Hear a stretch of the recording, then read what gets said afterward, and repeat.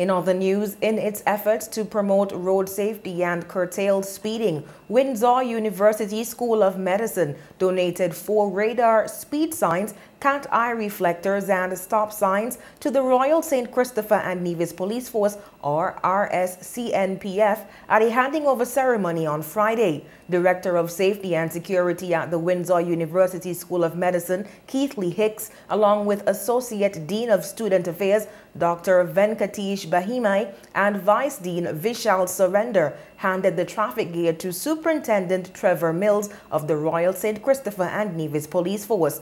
While presenting the equipment, Mr. Hicks said the radar signs were strategically placed by the Police Traffic Department in school zones in Keon and Canada Estate, where there are pedestrian crossings.